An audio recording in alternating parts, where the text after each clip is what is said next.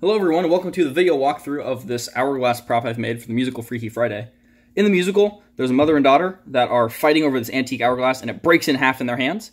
And in that moment, it's a magical hourglass and they swap bodies, and through the rest of the musical, they're trying to find another hourglass that's just like it and use it to change back into their original bodies. So it's a core prop for the musical, and I wanted this to be a really special prop that doesn't just look good on stage, but feels good in the actor's hands and really brings to life the sense of magic and realisticness to this hourglass breaking in half in their hands. So I'll go ahead and start with a demo, and then we'll do a little bit of a walkthrough. I'll go through some different design decisions and some construction on the prop. So to start with, on operation, each end has a magnetic door that opens up, and then there's a main power button. When that power button is turned on, this light turns on the Arduino board. Go ahead and turn the other side on. Now once these two sides are on, each side has an activation button. And when you hit the activation buttons on each side,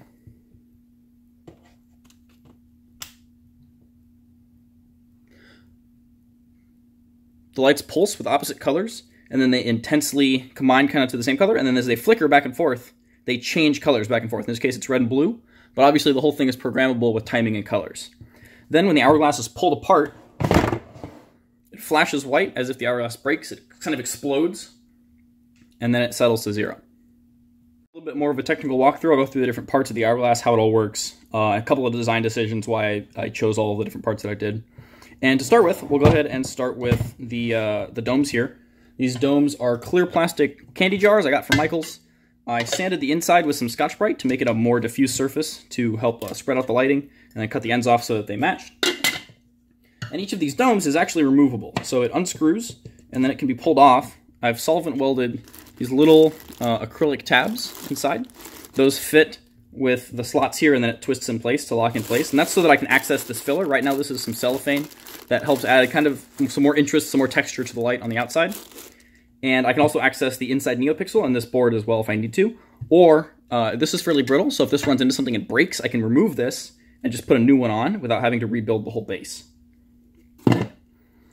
The ends of these 4 spindles here are all magnetic. Well, each side has a steel nub and a magnet. I lathed the spindles out of a solid piece of oak and then cut them in each section and inserted the magnet or the steel in each side. And so you'll see, for instance, these two here are just little steel pegs. These two sides here are their inset magnets. But you'll also notice that there are 2 different sets of pegs. These pegs, you can see there's a magnet, and inside of this like brass tube, so there's a magnet, it's mounted in a little 3 printed spacer, and then there's a piece of brass tubing outside. That acts as a switch so that we can tell when the hourglass is separated to trigger additional lighting effects with the Arduino. The other side of that switch looks like this. So it's got a steel nub down inside behind a washer, and then this little piece of spring steel acts to connect the brass and the magnet to complete that switch, so it's a limit switch. Now when I lathed those spindles, what I had to do before, so these other ones were lathed out of a solid piece of wood.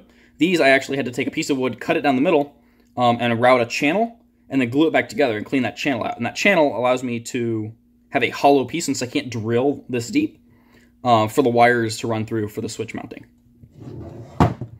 So that's the switches, that's how we trigger it. Let's go ahead and look at the inside electronics.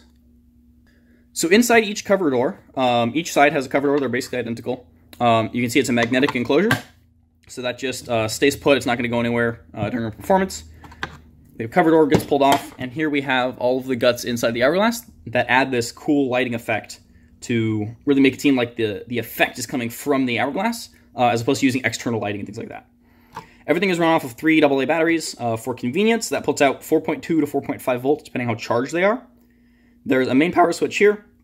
The board I've chosen to use is an itsy bitsy 3-volt board from Adafruit, and that's running this NeoPixel ring. The NeoPixel ring is a programmable RGB LED ring that is really bright and fairly easy to control. There's lots of existing libraries. And then you can see over here, this is a capacitor. So what that capacitor does is when you initially turn on the hourglass, the capacitor helps absorb kind of the buffer of that initial surge of electricity, because sometimes the NeoPixels can misbehave with that sudden application of energy. And so that helps clean that out. And then additionally, the The NeoPixel behaves best, it works best when the applied voltage for power is the same voltage as the data input. So what I've got here is 4.5 volts, which will run the NeoPixel, and it'll run this board. And now the reason I chose a 3-volt board instead of a 5-volt board is a 5-volt board will run with 4.5 volts, but if the batteries get low, the board may cut out. And since I wanted something robust that would work even if the batteries were low, I went with a 3-volt board, and this particular 3-volt board has a high output pin. So this pin is outputting the input voltage. It's outputting 4.5 volts, and that means that the NeoPixel is getting signal and power at the same voltage level, which really helps with controlling and makes sure that there's no squirrely pixels that are misbehaving. And then we have our main power switch here and our activation switch, which you can access through the cover door to turn on the effect, just trigger the effect. When the actor triggers that button, you can see right now it's actually broken, so it's going to flash. Let me reassemble it, and I'll talk through the effect. So I've gone ahead and reassembled the Hourglass here. Both sides are turned on. And I've turned the lights off, so it's easier to see the lights, but it's pretty bright, and so you can even see it on stage. But for the camera's sake, I've gone ahead and made it easier.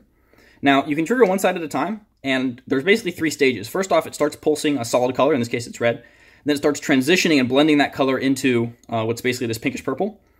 And then it hits a holding effect. And this holding effect, it kind of randomly flashes these pulses of this other color. In this case, it's blue. So this one is red to blue.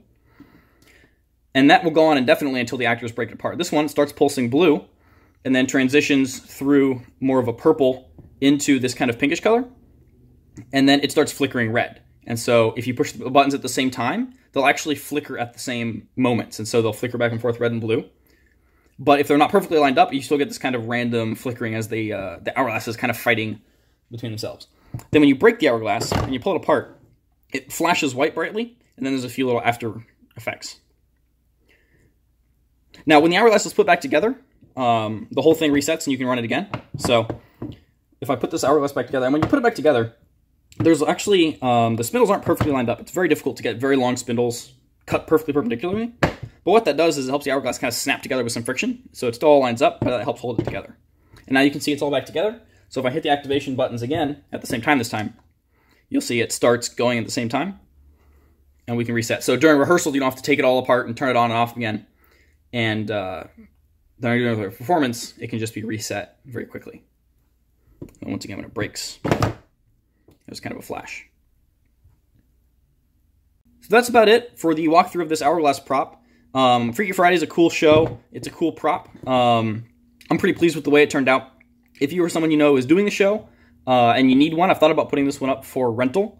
So leave a comment, send me a message, and we can work something out. Otherwise, if you're looking to build your own and you have questions or comments, go ahead and leave those below. I'll get to those if I can and offer any advice that I have after spending a long time making this one. Otherwise, I hope you guys have a great day, and thanks for watching.